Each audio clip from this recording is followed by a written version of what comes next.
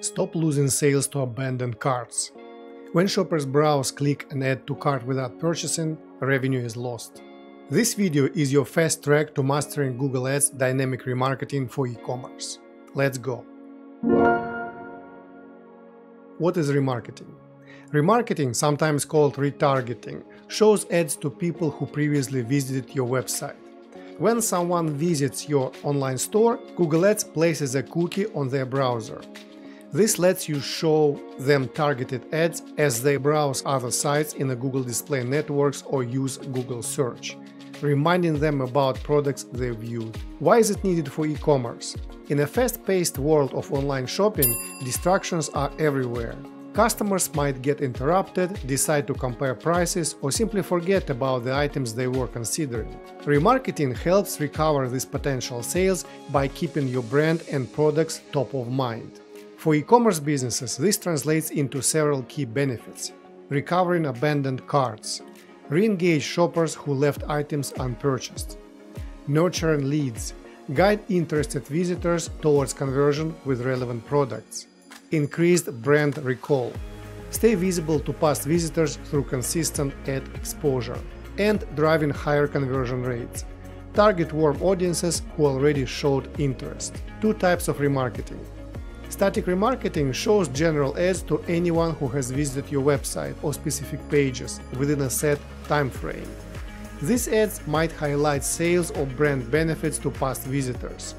Though less personalized, it's a straightforward way to maintain visibility and encourage return visits. Dynamic remarketing shows the exact products visitors viewed on your site or similar products they might be interested in. For example, if someone looks at sneakers, they'll see ads for those same sneakers or related styles while browsing the internet. This personalization increases conversion rates by showing highly relevant products. Campaign types that support dynamic remarketing. Dynamic remarketing is built in PMax campaigns. For more control over your remarketing, create a dedicated display campaign. Link your Google Merchant Center feed to your ads account, and Google will automatically create personalized ads using your product details. Here's a key requirement.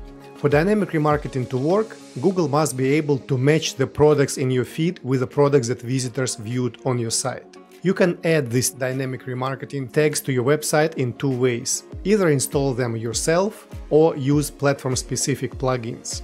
Here's what I recommend. For Shopify, use the Symprocess product feed. For WooCommerce, use also the Symprocess product feed. For BigCommerce, the Tag Rocket app usually works well. Here's how to check if your remarketing tags work. Tools, Shared Library, Audience Manager, Your Data Sources. Inside the Google Ads tag block, click Details. Make sure ecomprod ID is receiving hits. Let's create a dynamic remarketing display campaign. Select Campaigns, New Campaign, Create Campaign without guidance, select Display. For conversion goals, select only essential conversion goals. For most e-commerce stores, focus on purchases. Leave the website link empty. For the campaign name, choose any name, you can change it later.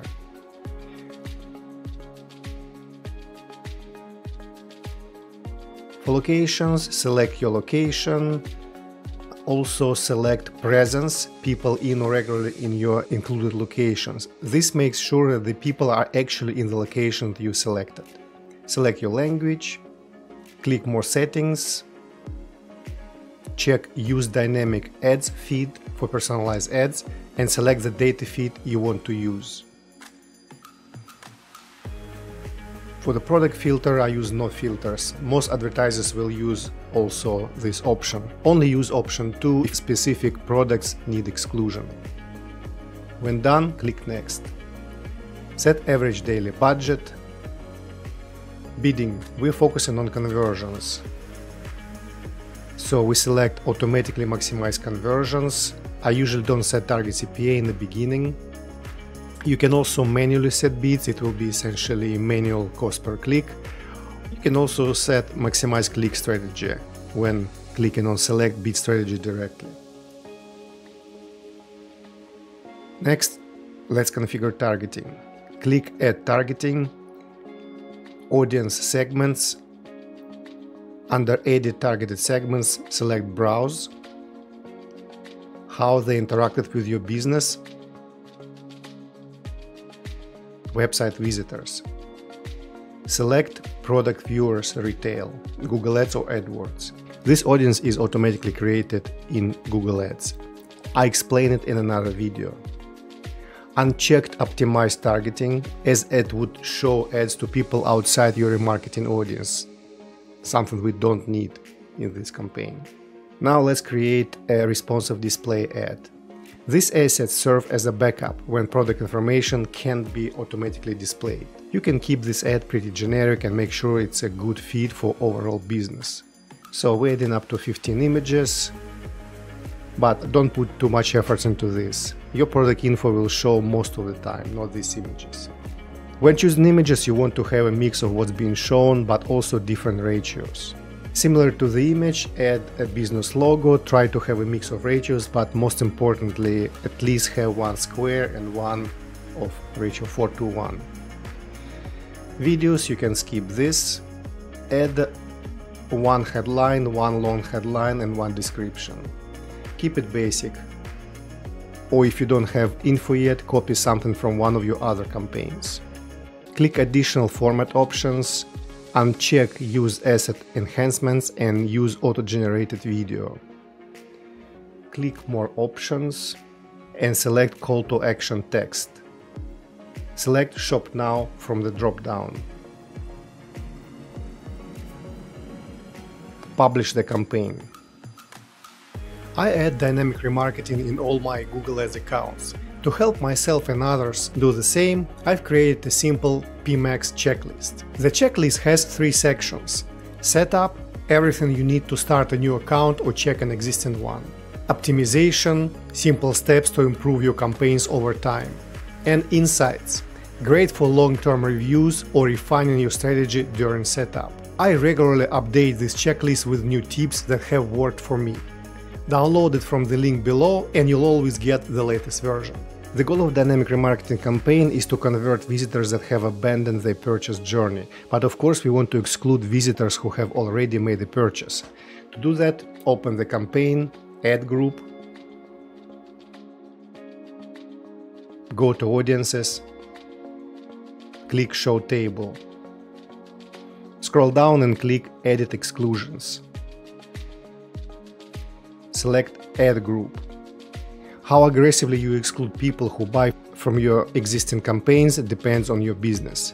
We all have the experience of seeing ads for exact products you bought one day before, so I would definitely recommend excluding buyers who bought in the last 7, 14 or 30 days. After this period, it might make sense to target them again to allow for repeat purchases. Click Save. During the creation process, Google Ads doesn't give you the ability to add multiple ad groups.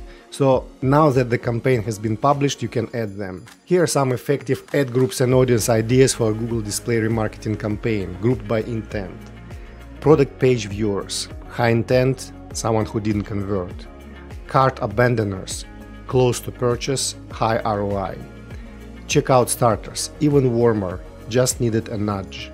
Alright, that wraps up our look at Google Ads Dynamic Remarketing for e-commerce. Remember, personalized product ads are key to re-engaging those almost converted customers.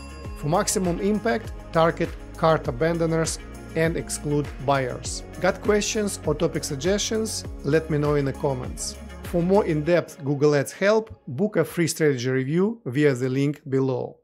Thanks for watching, see you in the next video.